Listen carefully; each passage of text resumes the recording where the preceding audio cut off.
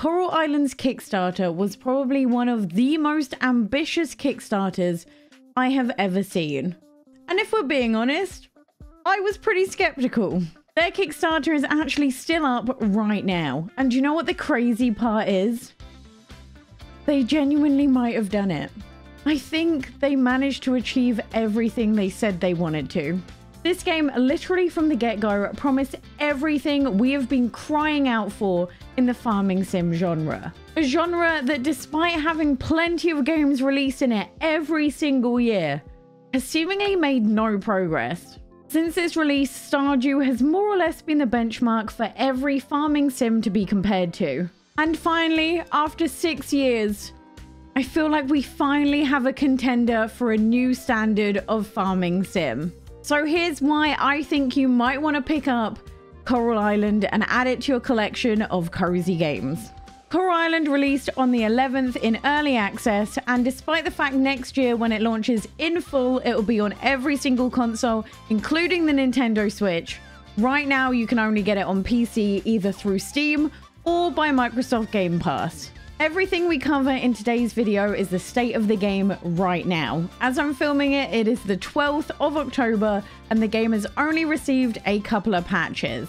So we've had none of the big updates that have been promised in the roadmap, and this is the least amount of content this game will ever have. I just want to point out something I noticed over the last couple of days that's given me so much hope. We've received a minimum of 3 patches come out for the game already. Granted, one of those updates did break the game, but less than 2 hours later, they gave a hot fix that fixed everything, and it's all working again. Given the amount of people who have downloaded this game, I am pretty impressed with the speed at which they're fixing their mistakes, and hopefully this continues over the entire year of early access period.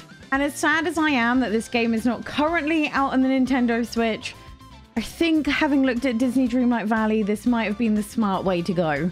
From everything you've seen of the game so far, you're probably thinking to yourself, what makes this so much better and so much different from every single farming sim we've already seen? Let's get into it. First of all, this is easily one of the prettiest farming sims I have ever played. Now, granted, my PC is pretty powerful, so we've got the graphics on max for absolutely everything, but man, it looks gorgeous. And yeah, I know our character is a little stiff with their movements, but I'm in love with not only how the world looks, but also the chonky animals. And can we just admire how stunning the artwork is for each and every character? And speaking of characters, that's another thing I'm in love with in this game, as there are over 70 NPCs to talk to. So despite the absolutely huge map that seems to take a lifetime to walk around, the town and the area still feels full of life. The characters are diverse in every single aspect, and my face literally lit up when I saw one of the characters with stretch marks. The developers have really put such attention to detail in each and every part of this game. The writing combined with the artwork made each and every person feel real. On top of all of this, the game also gives you a slider that lets you decide how long you want each in-game day to last. I currently have my game time on the slowest setting, which kind of works out to be about 40 minutes in the real world per day. But you can literally change it whenever you want, so if you're stood around waiting for something to happen, you can just speed up the game for a little bit until you reach what time you need. I just love the idea of not being rushed in a farming sim, so I have been loving the slow day approach. Most of the time when people speak about this game, they speak about everything that is coming when the game's finished. But what can you actually do in early access? So far, there is one whole year of story content to be had. The story revolves around trying to clean up the town after a huge oil spill happened, not only damaging the ecosystem, but also the town and its reputation. And it's up to you to try and fix the town and prevent the oil companies from buying it and taking it over. But don't worry, you're not completely alone in this mission. You have some otherworldly help. We're not going to go into it too much. I feel like this is where the fun of the game is to be had, is exploring and learning about the story. So you're just going to have to experience that part for yourself. And once I got past my initial eye roll at the fact that you're taking over your parents' old farm, I really enjoyed the story elements I've seen so far.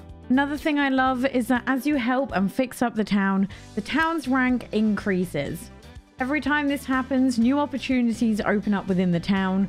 Like for example, when the town reached E rank, a new clothing store opened up with brand new clothes for you to buy. The cool thing about it is you can kind of take it at your own pace. Setting the speed of every day in the game to be faster means you get the story elements more often.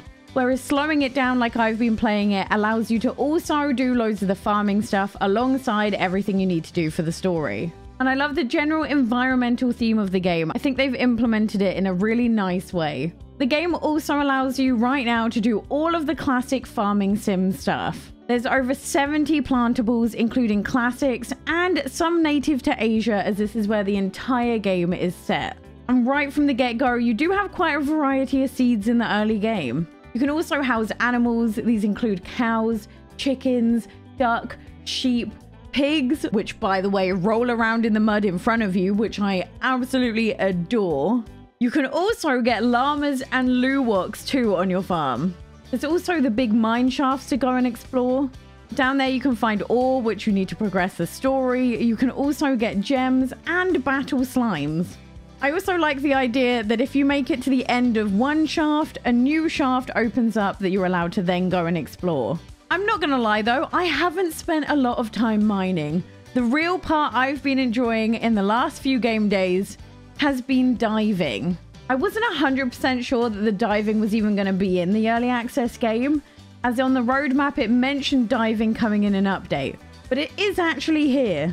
I can't really pinpoint why, but I've had so much fun just kind of bobbing around cleaning up the ocean, and it's made me so excited for the Mer People update. On top of doing all of this, you can also socialize, as there's a friendship mechanic. I will be honest though, I haven't spent a lot of time socializing or trying to make friends in the game, so I haven't actually increased friendship enough to see if there's any cutscenes when you do that. So I guess that's something I'm gonna have to find out soon. But definitely the hardest part of Coral Island is deciding which of the 20 plus eligible bachelors or bachelorettes you will be looking to date. Because so far, my list has been narrowed down to 8 of them. I keep on trying to make it lower, but I can't. And every now and again, one of these villagers will come to your house and kind of set you on a quest that will generally help your progress and your skills with your farm. I kind of like this as it kind of gives you stuff to do every day along with the quests to do for the overarching story. On top of all of this, there's also a museum you can start filling too. And even in early access, there seems to be quite a lot of bugs and fish to catch. By the way, the fishing is not nearly as bad as Stardew. It's actually quite relaxing. Although I did struggle with the bug catching, I'm not very sneaky. Through finding chests and getting them opened at the blacksmith, you can also kind of find these artifacts which you can submit to the museum. And later on, there's the option to have a museum expansion. Now, I'm not entirely sure if this is available in the early access or not, but it looks like it'll allow you to have fossils as well. The game's also implemented a ton of quality of life features. Like, I love the fact there's no crafting bench, you can just do it from your pockets. And when you're processing goods in the machines, you can do it in bulk. After a little bit, you can also unlock the ability to fast travel. As of this video, there is no controller support still, but at least when you play with the mouse, there's quite a big reach from where your player is standing. So it makes watering and harvesting crops that little bit easier. And yes, like all good farming sims, you can upgrade your tools. And in addition to all of this, there's also festivals. And I feel like although this is one of the most unpolished parts of the whole of early access so far, it's also already one of my favorites. The festival itself that I experienced was so much fun. There was a little shop with limited edition items.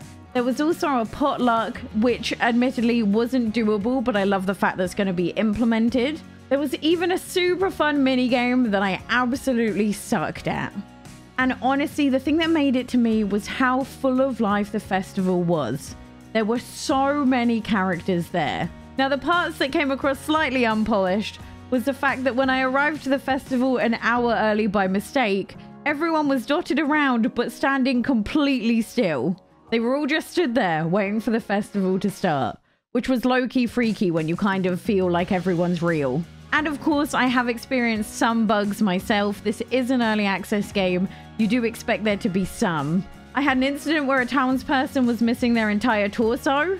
I also found a T-posing character that just said enter text here. The game has also been close to crashing a number of times where it's been dropping frames and completely freezes. And crashing's not great for someone like me who sets the game to the slowest possible time, meaning that you could lose up to 40 minutes of progress if the game crashes. And if we're being honest, there's probably a ton of bugs in the game that I just haven't experienced yet that many other people will be reporting.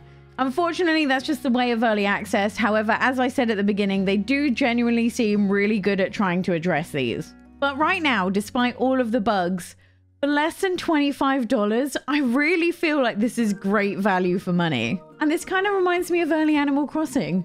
You're buying a game with a guaranteed 1+ years of updates. And yeah, some of those updates are going to be bug fixing. There's going to be more festivals. There's going to be mer people and a mer city. You're going to be able to get married and have children in later updates.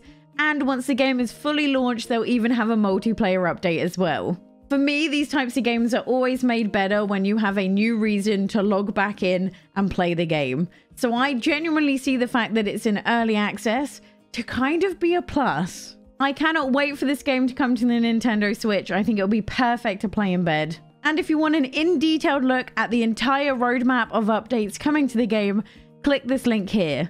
I'll see you next time. Bye.